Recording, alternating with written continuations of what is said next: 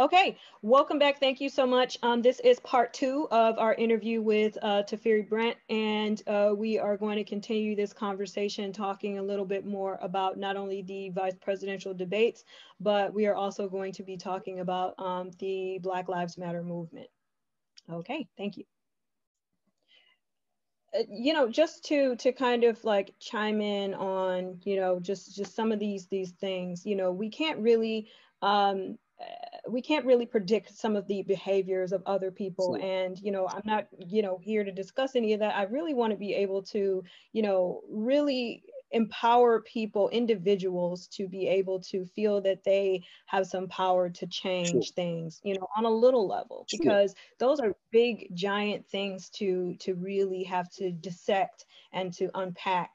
And, we don't have all the answers for, being able to predict what people are going to say and what kind of actions they're going to have. I just know that, with the level of involvement that I have over the past, few years, since getting involved in local politics, after graduate school and leaning into my own community, I, haven't seen a lot of these particular things.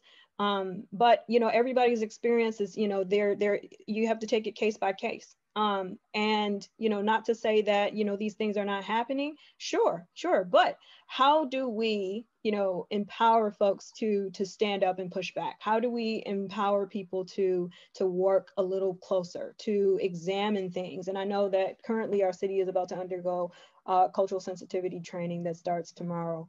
And I realize that that's the beginning. That is important. And my mission is to really kind of get from you, like, okay, well, how do we make sure that people know what to do to really be able to change, to make things happen in a meaningful way, and to not kind of dwell on things that happened in the past, and to move forward, and to be able to have that sense of I have a voice, and I am going to push for something that really unites us going forward.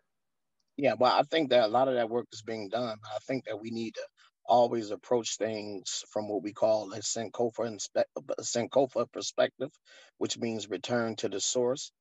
In other words, what that speaks to is to never forget what has happened to us. Sort of like our Jewish brothers and sisters, one of their mantras is "never again," right? Never ever again, and they use that as energy and as a spirit to galvanize their particular demographic and their particular group of people to ensure that they implement controls and implement systemic and legislative change to make sure that never happens to them again. I think we need to express and demonstrate that same level of commitment to change. And I think that you're doing a lot of that work, right? So when we talk about police reform, some of the things that we've done and some of the conversations that we had, and you've had them as well with your director of public safety, Vince Smith, who I think has a good heart and has a willingness and a desire to do the right thing, as well as your city manager, who currently is not there, but he's in the military,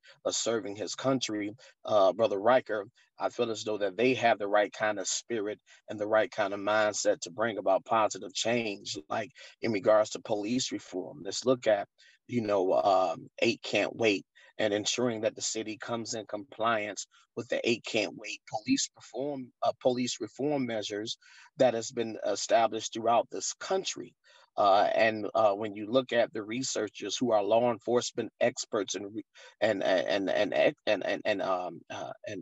law enforcement individuals and also scholars who have, through the data, identified the fact that when those police reform measures have been implemented, it reduced use of force crimes and the killings of unarmed folk, especially black folks, anywhere from 16 to 64%, depending upon the municipality. I think the work that you've done with of course your business soup and your organizing minority business groups and associations within the city of Harper Woods to ensure that African Americans, who represent over 60% of your population, has access to the economic resources in that city. I think, of course, that's definitely important. I think the work that Brother McGee has done, the superintendent of Harper Woods schools, who comes out of Central High School, he used to be the principal at Central High School. I think he has done great work. I think the work that Brother Will Smith, as the coach of some of the Harper Woods athletic programs, and the work that he's done with his neighborhoods association, has is reflective of the kind of social change that can have an impact. I think we have to also make sure that we register many of the citizens in Harper Woods, especially the African American community, so that they can position themselves so that their voice can be heard, and so that they can make significant contributions to the political and governmental structures within Harper Woods. And of course, once we register them, we then have to educate them. Then, of course, once we educate them, we then have to galvanize them. Then, after we galvanize them, we then have to mobilize them and get them to the polls. That's the way that we get our Ernestine Lyons. That's the way that we get a former council member, Will Smith. That's the way that we get a state rep, Yancey, and a Adam Hollier. That's the way that we get a Mayor Kimball and others who are to follow. That's the way that you get diversity in your police department. I mean, let's talk about it. I mean, your police department has one full-time African-American police officer, and that police officer also serves as, he does double duty. He also serves as the only African-American fire person, right? I mean, so there's opportunity there, but I think the opportunity can be taken advantage of when we register, galvanize, organize, educate, right, and mobilize all of the citizens in Harper Woods, not just the white minority that is there now. We have to make sure that everyone's voice is heard, that everyone is valued, that everyone is respected, that everyone is at the table, and that everyone has everyone is considered a stakeholder. And when they become stakeholders, they then develop a sense of buy-in, and they contribute to the kind of social change that you and I are talking about. So that's something that I do have to push back and say that, like I said, I think most leaders recognize that, you just continue to go forward, and that even perfection can be made better, and you can always work towards making things better and their best. So, this is something that, living in this community, all of my adult life, I have to say that we have come a long way, and that, in the past, maybe 5 to 10 years, that we have made tremendous strides to change just a lot of, the image. And I think this image isn't just something that's unique to Harper Woods. And I think some of these, problems as far as, diversity, inclusion, and, representation as far as, demographics, it's something you also see in the Grosse Pointes, you see in East Point, you see in, communities that have begun to change as far as their demographics. It's not unique to us. I agree. And I think we have done it. And I think we've done it in ways that other communities are not necessarily, up to par with, doing these things. And, I really have to go back to, just talking to our neighbors, and everybody feels a sense of positivity. And, for us to have this spotlight shine down on us, over the recent months of the summer, due to some tragic events, I think that in some ways it has kind of writ large a symptom that we had been working tirelessly and had been doing well at getting that needle pushed. And it may have been slow and incremental, but it was definitely there. And you ask, I talk to my neighbors, and you have conversations with the community, and you ask people around here. And, I think that, the consensus is going to be that we are getting there, and we are working towards it. And, the surprising thing is, these conversations about, how we can move the needle forward have been coming from, unlikely places. And they've been coming from folks that, you wouldn't think would be, having this conversation. And, people have been stepping up, and people have been willing to take a deep introspective look.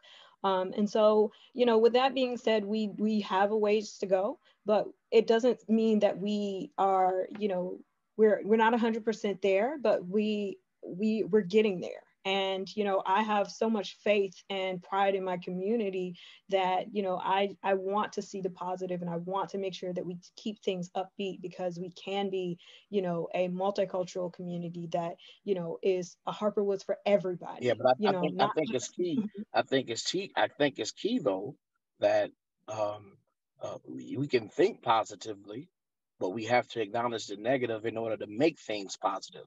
And I think the fact that Very I think you would admit this. You should have been mayor pro tem, right? Based upon my research, right? But But however, that's the thing about it. I feel like I personally, I'm willing to like move forward and move but I beyond that, understand, so that. but I'm saying, Mhm. but that speaks to the culture there. That speaks to the opportunity. That speaks to the negative that needs to be addressed. Brother Will Smith made it clear, right, to political leadership in that city, to the police department, to Vince Smith specifically, and to the city managers that there was an issue with the Harper Woods jail. And then shortly thereafter, he made that clear to them. Harper Woods public safety leadership and city management did not respond to it. And as a result of that, possibly it contributed to our sister being found dead on that jail cell floor. Right. I'm saying so even with the attorneys we Technically, I tried to don't act want we to, tried to I get understand. deep into this conversation because it is still open for But that all this litigation. is public Um, information, though, right? I'm saying all this is public information. This is nothing new, has nothing to do with litigation. These are facts, and these are the kinds of things that need to be addressed if we're going to do what you said and make sure we move towards the positive. That's all I'm saying. I applaud the work that you're doing, Councilwoman Lyons, right? But what I don't appreciate is some of the disrespect and the mistreatment of a lot of the some of the political leadership and some of the grassroots leadership in Harper Woods who have been trying to make significant change over the last decade or so, but their voices have been ignored, devalued, and disrespected. Because here's the reality: me and my organization and the Slater family and other organizations would not be in Harper Woods had not a Detroiter been found dead, right, on the Harper Woods jail cell floor. Had what about this? Had if a lot of brothers and sisters in the community had stepped up and spoke out against what was happening in that jail, maybe Priscilla Slater would still be living. And these are just the realities. I'm only there because there was a gap, because there was an opportunity, right? That's the only reason why we were even in the community in the first place, because there wasn't a proper and appropriate response from the folks who were there. But I applaud you. You showed up because you and I had a conversation. I told you when we were coming. Did I? Did I not? We had a Right, conversation about right, right. And you know what, to just kind of shift gears a little bit, I do have to say that we will get there. And I would be remiss if I didn't press harder to make sure that, not only our city government and leadership there, other council folks, other, appointed officials and government officials, that we didn't all do our part. And I think this is something that I do have to say that thank you for keeping us all, accountable and, on our toes. But just for the sake of sure. just shifting Yes, gears, ma'am. I do want to kind of get into your thoughts on the evolution of the Black Lives Matter movement. We talk a lot about protest and fighting injustice, and fighting it in the Metro Detroit area and beyond. So what are your thoughts on what has happened since the death of George Floyd up until a lot of the protests that have been happening, as far as Portland and here and all over the country, and just this movement around what started 5 years ago, maybe 6 years at this point, and then now you have a lot of people, and it's a movement that encompasses a lot of folks are running around saying Black Lives Matter, whether African American or not, no matter what their ethnicity. What are your thoughts on how things have shifted as far as not only the statement, the movement, and the actions behind it? I mean, when you really peel back the layers on Black Lives Matter, it's really inclusionary and integrationist language, right? So while many folks see it as being radical, I mean, inherent within the language, it's pretty moderate, right? It's really declaring that Black lives matter and Black lives are to be valued just as much as every other American citizen's life should be valued. I think what is wonderfully radical and progressive about the movement is that really for one of the first times in recent American history, you have law enforcement institutions being held accountable for not extending justice to unarmed, innocent, in many cases, African American folks who have been murdered by the police. The difference between white brothers and sisters who've been murdered by the police and Black folks who've been murdered by the police is that many Black folks have not received justice, right? And we know that, for instance, in many African American communities throughout the country, when there's urban violence, right, Black killers of Black people in most cases get held accountable. In the city of Detroit, according to Chief Craig's data, we're looking at a 60% clip, right? We recently, under the leadership of Sister Brenda Hill, we initiated an old case unit where about 65 to 70% of those cases were closed, whereby survivors, children were murdered in the city of Detroit. So Black killers of Black people in many cases get held accountable. But when you start talking about white officers who kill unarmed Black people, right? And you start talking about qualified immunity, and you start talking about all these other built-in mechanisms that protects police officers when they commit these kind of crimes against unarmed, innocent citizens, right? This is what the Black Lives Matter has done radically, progressively, and quite positively in this country. So I support the movement wholeheartedly. However, I'm a proponent of Black self-determination. I'm a proponent of Black political power. I believe that we need to go beyond just Black lives mattering and Black lives being empowered or possessing power to ensure that institutions and systems respect the fact that we matter and respect our humanity and respect us as citizens of this country and protect us under the constitutional values and laws expressed by the founders of this country, many of which, by the way, were slave owners, right? I'm saying so. I think that we need to go from Black Lives Matter to Black self-determination, to Black political power. And when you look at even the Black Power movement, let's peel back the layers on the history. After the Black Convention movement of the 1970s and the Civil Rights movement of the late 1960s and the Black Power movement of the 1970s, you had over 35,000 Black elected officials. So that's what I'm talking about. I'm talking about going from mattering, right, to us having power and then using that power to affect and impact positive change, systemic institutional change within our communities so that we enjoy all of the rights given to us by the Constitution. I'm talking about everyone being treated as Americans per our Constitution and per the laws of this land. So I support the Black Lives Matter movement. Okay, I'm just asking because in some ways, I think that what's beginning to happen is like, especially in the case of like Portland, you don't have like a large African American population there, and you know what I was beginning to see was this movement that, to use the term, you know, I feel like it was more being hijacked by someone who, you know, groups who were just looking to be kind of destructive, and you know, those folks were not always, you know, African American faces that were, you know, doing these things and to, you know, trying to be heard. And so, you know, I just kind of wonder, you know, is this going to be a movement that is usurped by voices that are, you know, kind of straying away from the original message, and to, you know, kind of then project something that, you know, kind of distracts from the whole purpose of the movement? And, you know, how different will that then be?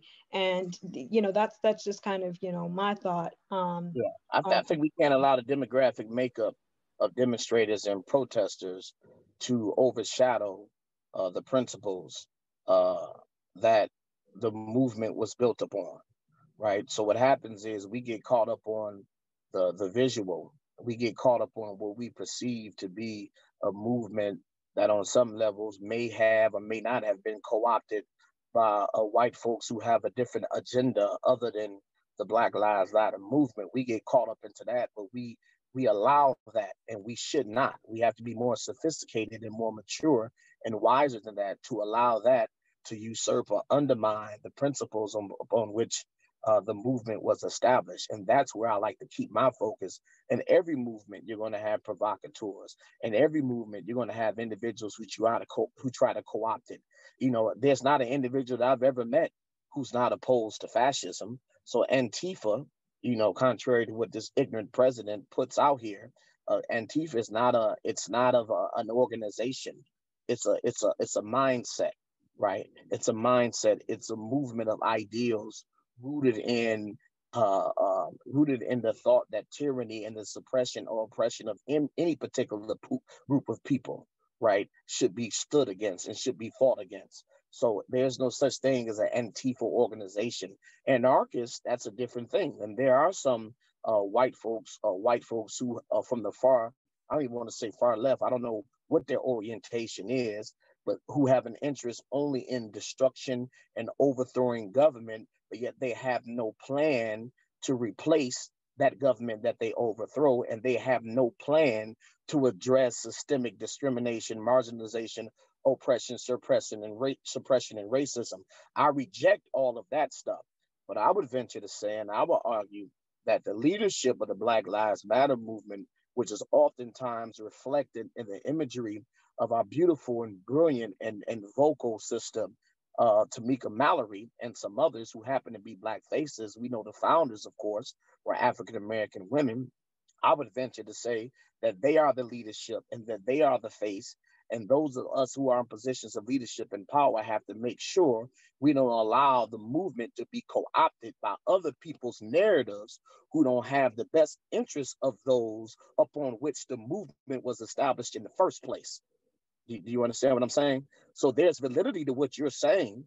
And I have made some of those same arguments, you know, in certain places at certain times. But I'm very, very clear that the principles and the occurrences and the circumstances and the behaviors upon which this movement was established is sound, and it's constitutional, and it's godly, and it's righteous. And it is that we must stay focused on.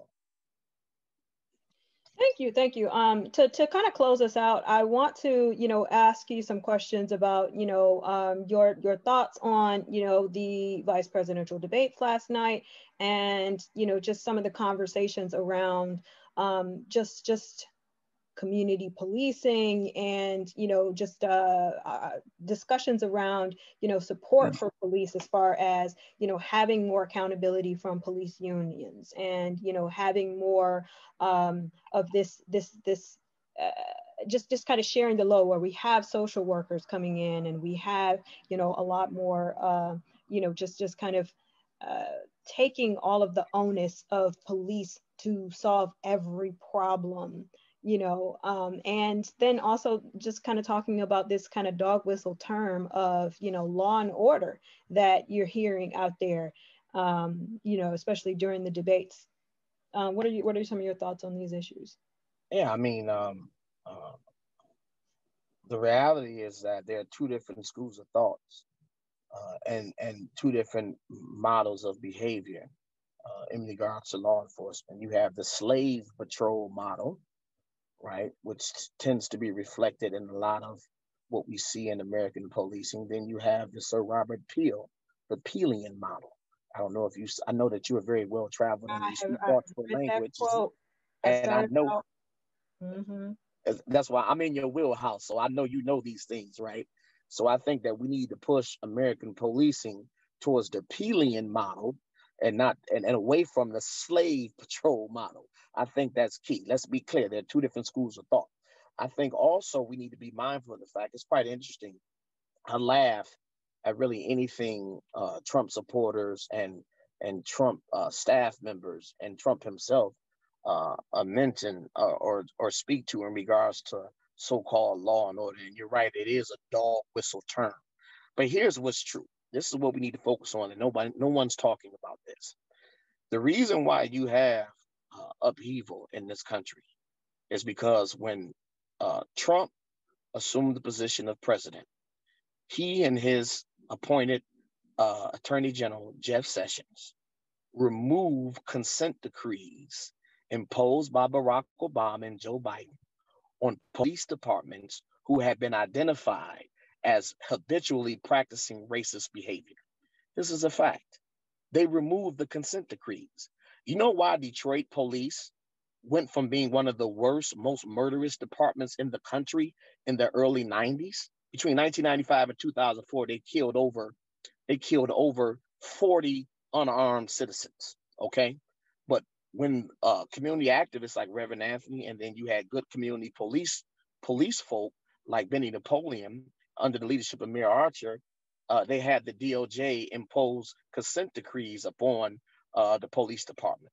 And after 12 years of a consent decree, the DPD went from being a murderous, unrighteous, right, police department rank with police brutality and police misbehavior to being a department whereby 26 out of 100,000 folks were actually murdered by or killed by the police department, which meant they were in amongst the lower top 10 of police departments throughout the country in regards to police shootings. In fact, in the city of Detroit, you have more police officers who have been killed or shot by citizens than you have police officers killing citizens. Now, this is nothing to celebrate, but what that speaks to is the impact of the consent decrees. It speaks to the impact of the training. It speaks to some degree of restraint. It speaks to the radical changes that have been made to the use of force policies, right? So consent decrees work. Trump removed those consent decrees from many departments throughout the country, and many of those departments were actively involved in the killing of unarmed Black people that led to social upheaval, right? So that's just a fact. We had a remedy in place. We had corrective action in place. We were moving. When you look at Barack Obama's 21st century police report, right? I'm sure you probably read it. It's something that our police chief has even, like, Yeah. in the city of Harper Woods, he kind of introduced some of this language. Yes, and and we're working with them on that. Yes, ma'am. Yes, ma'am. And we've already, we've assisted DPD, to your question, in going from 4 out of 8 to 8 out of 8. Chief Barron from Southfield, that beautiful brother who's the chief of Southfield, who comes up under Chief Craig. He was his assistant chief. They are now 8 out of 8, and 8 can't wait. Chief Haddad at Dearborn, who also happens to have 2 social workers on staff, who also happens to have police officers working in the schools with community and with children and with families. He will be 8 out of 8 by the end of this week, right? We're also working with, of course, your city and Vince Smith. We're also looking to work with Benny Napoleon and Wayne County sheriffs, right? And they've been receptive to it. And then ultimately, we want to sit down with the Michigan State Police. And then, of course, Ferndale has some issues we need to address as well. And that Chief Palazzolo, has agreed to bring his department into compliance as it pertains to use of force. These police reform policies save life, and they especially save Black life. So I think, and you did hit on a point about just some of these like this contract, these agreements, I think it's also important to recognize de-escalation training, because you want to save police lives, you want to save Black lives. So, but that's the thing. I think it also takes that understanding that de-escalation is the approach. And I don't want to minimize the fact that being a police officer is a dangerous job. I have family members who are police officers. I am close to a lot of our police officers in the city of Harper Woods, and I recognize that this is not an easy job. And just being a public servant in that capacity, it is never easy to make those decisions. And do you neutralize a threat, or do you try to talk through it? And so those are things that I think more people need support in understanding how to even do it. And I think training is important. Training is important. I think mental health services for officers is important, because Exactly. And mhm. officers regularly deal with traumatic experiences, and many officers, especially at the sergeant level, have expressed to me that they haven't been assessed in years, that they don't have any mental health support. So think about it. Police officers already have the highest level of divorce, the highest level of domestic violence, the highest level of substance abuse of any professionals in the country, right? So they're already dealing with tremendous forms of trauma, and they're taking it, even into their personal lives and destroying their personal lives. So if they can't keep their households together, right, how do you expect them to then treat our citizens respectfully and peacefully, right? So I think that while we need to definitely deal with the mental health challenges that many of our citizens are dealing with, we also need to deal with the mental health challenges that many officers are dealing with. And let me be clear. Let me be very clear here. I'm not opposed to police per se, as long as they follow the Pelian model of policing. However, I am adamantly and aggressively and undeniably and unconditionally opposed to bad police. Bad police must go, period.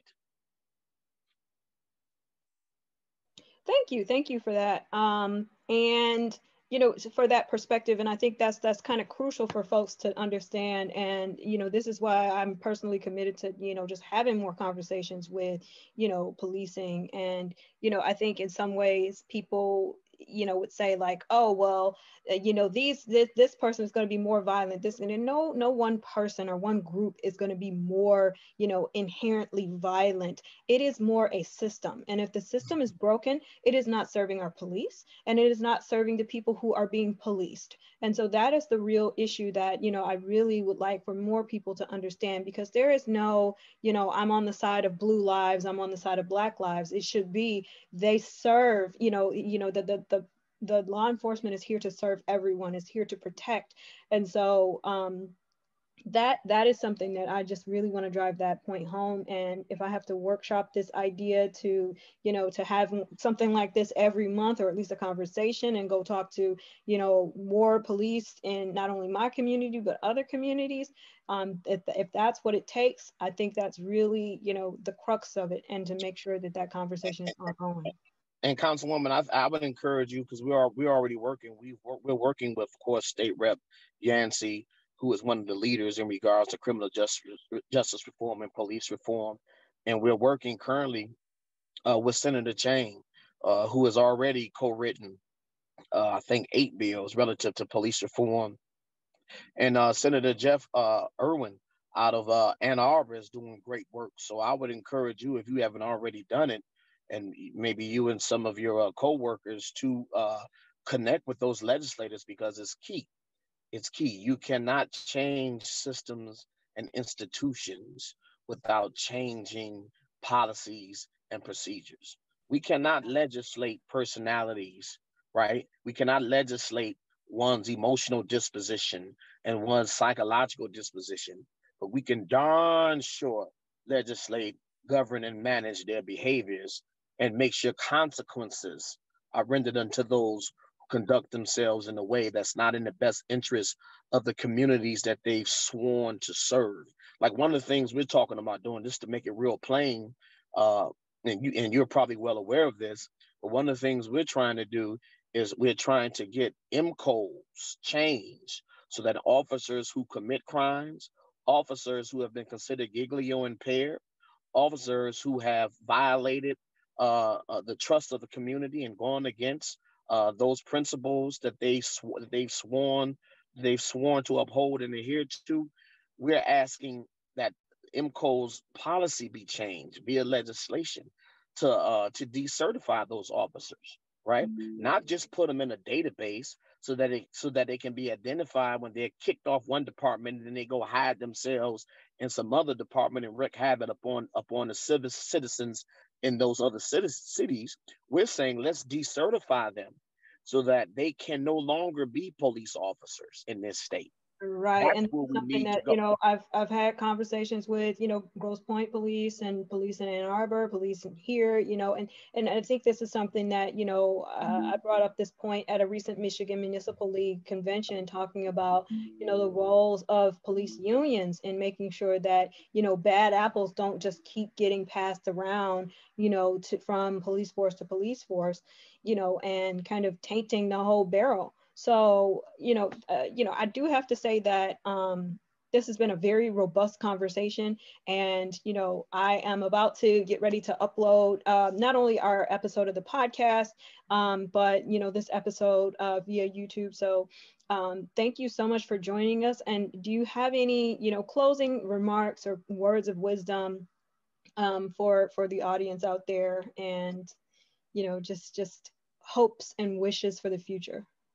Yeah, I would encourage you to demand that your voice be heard and to engage the processes accessible to you to ensure that your voices are heard. You are stakeholders in your community, and you do have power, and you do have agency, and your vote does matter. Don't allow anyone to trick you into believing that your vote does not matter. Your vote doesn't matter if you don't vote, if you don't engage the process.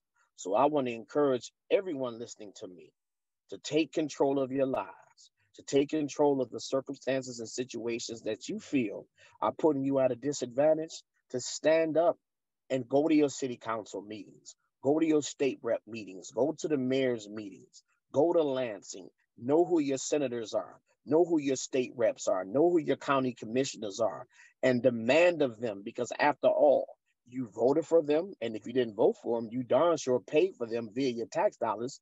Make sure they serve the best interests of you, your family, your community, and your city. Demand it. Do not render yourself powerless. Do not operate beneath your privilege.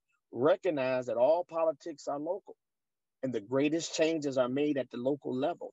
And local level politics are made by the voices of the people, right? So stand up, be strong, don't get discouraged, don't get caught up into the negative foolishness that's being perpetuated by the current folks in leadership.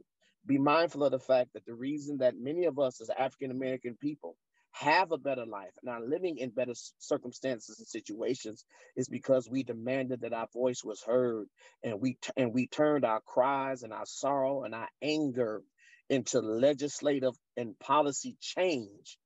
Protest without policy is pure performance. Protest without policy is pure performance.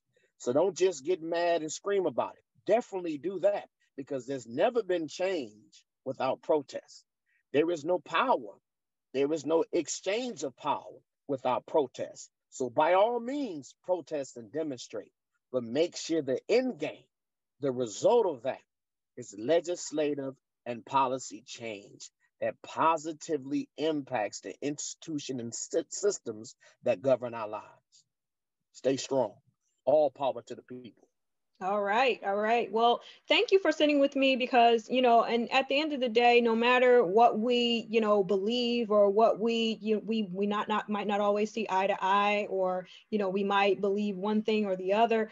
I think it's really important to be able to sit down and have civil conversations, with everybody. And this is why I started this, to be able to really get a deep introspective, perspective on just issues that are out there, and to hear voices, to hear perspectives, and to make sure that we're all having these conversations, and just discussing things, and having that kind of like workshop, let's talk it out kind of perspective. So this is why I started this not only this podcast, but this is a part of the work that I do as a civil servant, to hear perspective. So thank you so much for taking the time to come on.